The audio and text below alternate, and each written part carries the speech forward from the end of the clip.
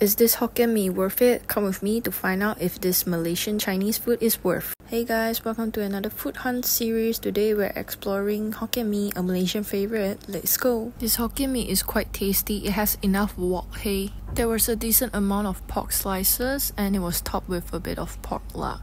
But I gotta say, the portion is actually much smaller now compared to when this shop was originally opened in the beginning. 好吃是好吃，不过分量有一点少啦。之前叫一个人份比较多，现在叫一个人份觉得会比较少，不过是好吃啦。We also tried their yin yang, which is not a very big portion as well. The taste is alright. The broth is quite liquid. The only complaint I has is with the portion. Other than that, it's tasty. This braised pork belly bihun again. My complaint is with the portion. The pork belly is very tasty. I mean, it's 够味，味道不错，只是分量有一点小。Of course, you have to eat the Hokkien mee with their house-made sambal chili. Overall, the food here is quite normal. This place is called Tet Hokkien Mee, Xing Qing San Fujian Mian. Thanks for watching. If you'd like to see more food hunt videos like this, please like and subscribe.